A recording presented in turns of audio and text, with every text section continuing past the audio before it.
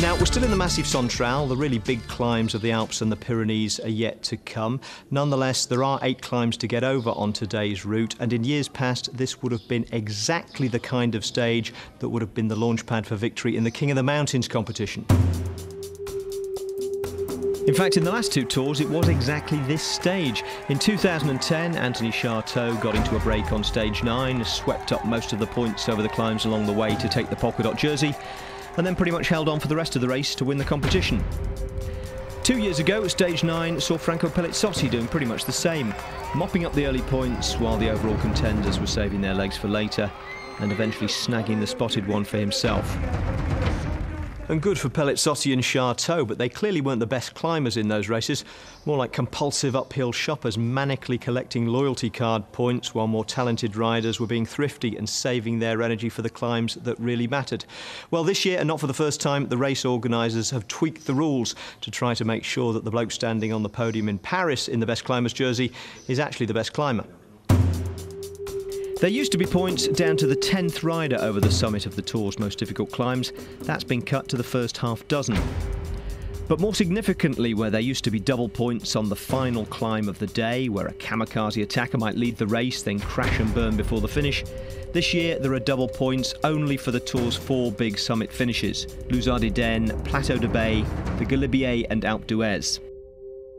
Still, today's route does have that kamikaze look about it, and unless he's got the legs to join today's escape, he's unlikely still to be leading tonight, because there are more King of the Mountains points on offer on stage 9 than on the previous 8 put together. Once they leave Issoire today, the riders will spend the whole day either going uphill or down. There's very little flat on the course. 8 official climbs, 3 second category, 3 third category and 2 fourth category, including the final nasty kick up to the finish in Saint-Flour. The last time the race came here, incidentally, was 2004. Not stage 9, but stage 10. Otherwise, it fits the Chances template perfectly. It was a post-drug suspension Richard Virenque who ate all the points, taking a solo win to the delight of the French and the mixed disgust and indifference of everyone else, as he laid the foundation of his 7th and last polka dot jersey win. Of course, he was a true climber, at least Richard Virenque, although whether he was a true sportsman or not is a much murkier area for debate, and one we're not going to get into because we've got cycling to show you. So let's get on with stage 9. I wouldn't like to be sitting in the peloton on a day like this, because these are very hard roads in this part of France. The road surface is always extremely rough, and it's very difficult to get your bike actually even going along. Fortunately, it's not as hot as it can be in this part of the world. It can very often go up to 90 or 100 degrees Fahrenheit. And when it does, the tar starts to melt. And in the cycling jargon, you feel as if the glue is on the outside of your tyres, not on the inside. And it makes a real mess of your socks as well. Now, what's Voigtla doing here now? Well, something's happened back there. What's going on? Well, I'm not quite sure. Somebody stopped, I think. Yeah, a little bit of chaos. Just having a quick look in here. In fact, there's been a crash here. Oh, goodness me, that hit the side of the car. Gee. And that was the French television car going by him there. Well, that was ridiculous. Well, they've got to get themselves back together, and that car came in and just whacked that rider. Normally, the car drivers in the Tour de France are experienced ex-professional cyclists, but that is bad luck for the breakaway. And tell you what, that guy went down extremely hard, and that was Juan Antonio Fletcher. Well, you know, what happened to the motorbike when Nicky Sorensen, the champion of Denmark, was knocked off by a photographer's motorbike the other day? He was sent off the Tour completely, and I think the same might happen to that car now. Well, that was Hugeland who went over the top of Fletcher and ended up in the field. There's a little bit of discussion going on here. They're calling for a medical car to come forward. These 3 riders now have been... let's have a look at it one more time. That was well, he's been caught in a wired fence there, so he'd be ripped to pieces going into that fence, Johnny Hugeland. Yeah, what happened there was the team car was coming by. There was a tree in the side of the road. The car tried to come around the tree, should have actually hit the brakes at the situation like that. And that is now Juan Antonio Fletcher. Phil, I wonder if he can get himself back into this race, and that is very unfortunate.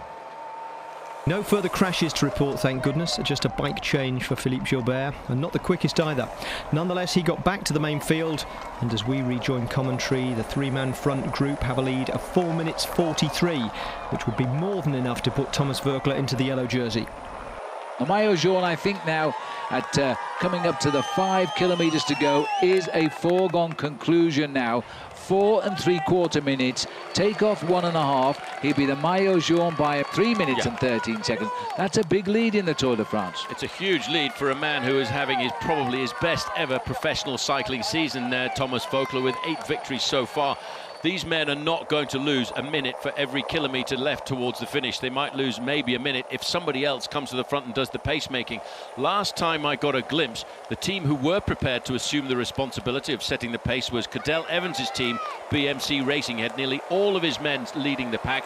Cadel Evans is actually riding this Tour de France, Phil, more as a leader of the Tour de France than some of the other contenders. Absolutely, but he's a totally different man this year. He's my favourite to win the Tour. We'll see how he progresses. Anyway, he continues. He's looking now for the last climb. He's getting very close to it. Another less than 2 kilometres to the climb. That'll bring him up into Saint-Flour. He cannot take any time out at the front. He cannot think of winning the stage, but he can think of pulling on the Maillot Jaune tonight. For him, it's all about time. It's not about the victory of the stage, but don't discount him on trying to win the stage if he can. I know he's put a lot of effort into the success of this breakaway and keeping as much of that time advantage as possible, but he's the most prolific winner of the year, and he may well still have that little bit of a kick left to get across the line ahead of Sandy Cassar, who actually over the last few kilometres has probably only been putting in about 15 to 17% of the effort. I think Sandy Cassar's playing a rather clever ruse here. Well, if they don't get themselves organised, they'll be looking at a 5-minute time gap once they get to the top of the climb in Saint-Flour. Yellow jersey Thor Hushovd now, Phil, I think has resigned to the fact that he's lost that golden tunic, and probably not the way he expected to. No, and just patting his teammates there for making the effort to try and bring it back, but it was to no avail. It was too late. The chase was taken up too late to bring them back. This makes 2 days now where the breakaways have outwitted the peloton. In the distance, on top of the hill, is the town of Saint-Flour. There it is. We finish right up far right there. We climb right round the cathedral on the right.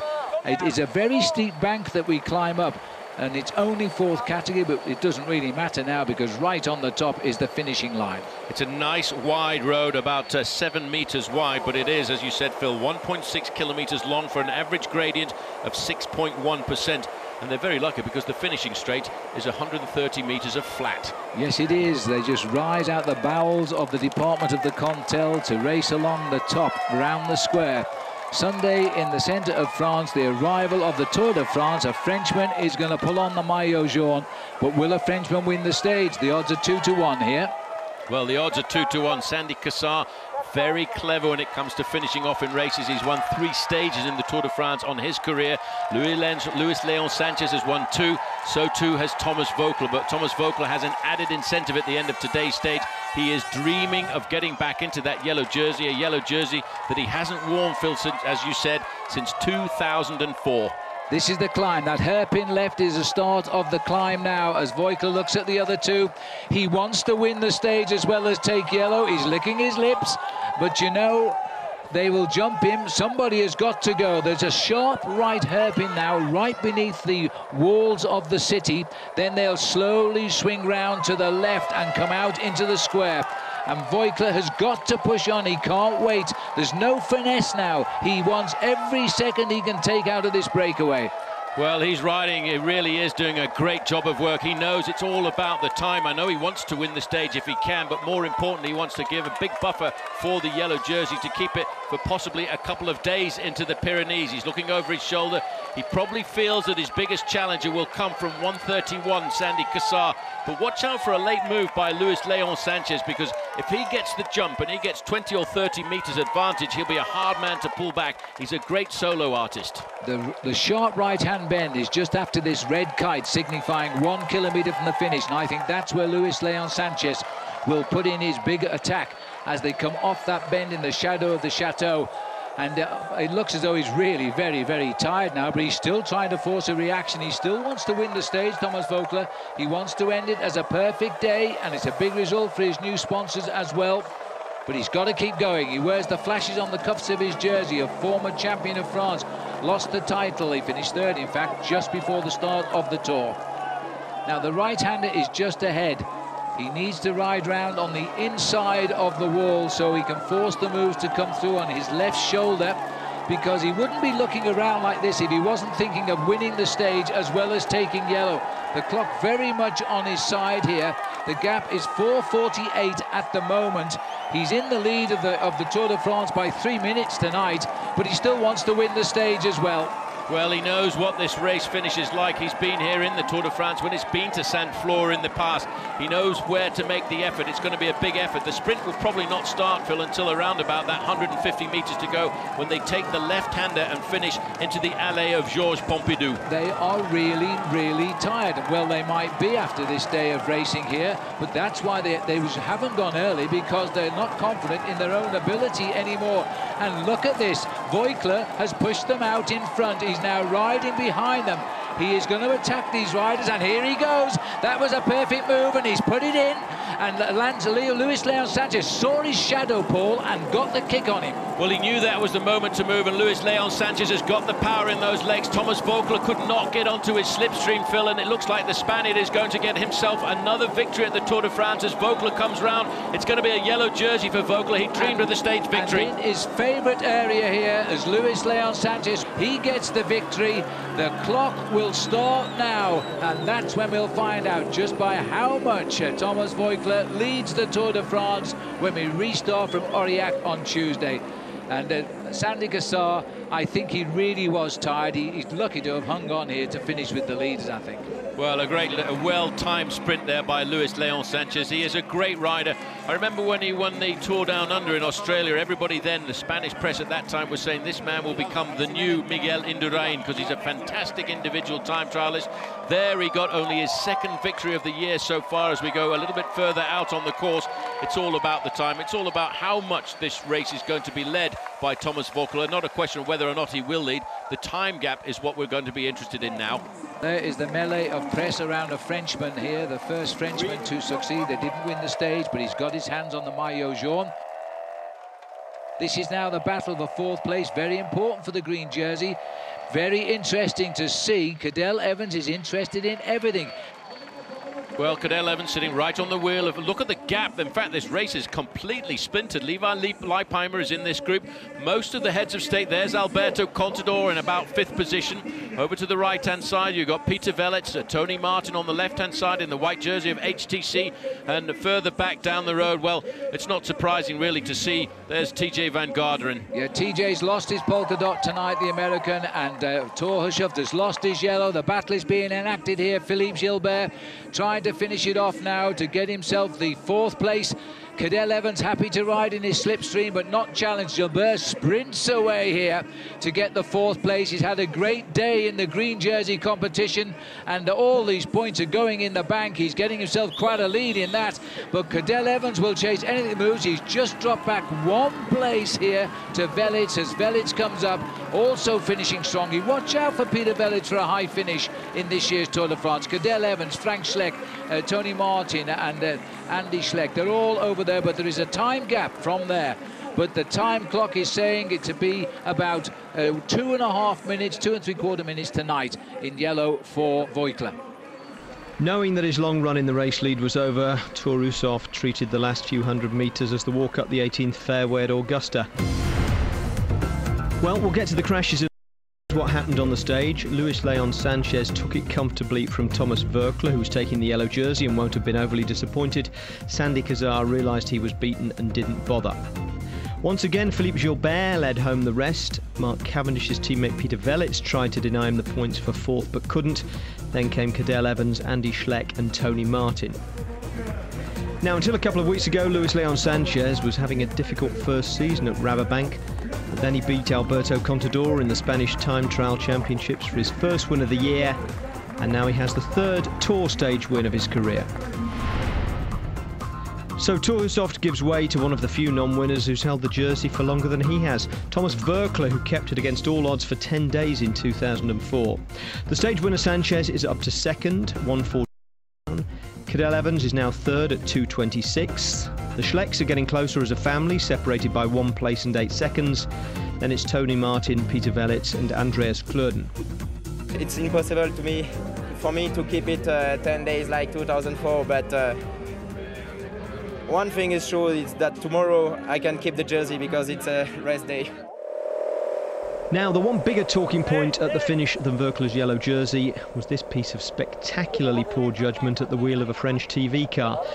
Swerving to avoid a tree instead of braking to avoid an accident, clipping Juan Antonio Fletcher, who hit the deck, and sending Johnny Hogeland flying into a barbed wire fence. At the finish, the occupants of the car looked like they were already rehearsing the role of defendants arriving at court. While in a group that came in over 16 minutes down were the two victims, Juan Antonio Fletcher, and right at the back, the new king of the mountains, Johnny Hogeland. From Hogeland, there were entirely understandable tears on the podium as he took the polka dot jersey he might never have lived to put on if he'd hit one of the fence posts instead of the wire strung in between.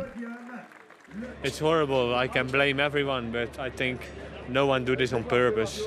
I think the people in the car will have a very big guilty feeling, and they will for sure apologize to me. And Pichot came to me and he apologized, and it should not be happen, but it's always possible something happens like this, and I can nobody blame for this. It's a horrible accident and I was in it.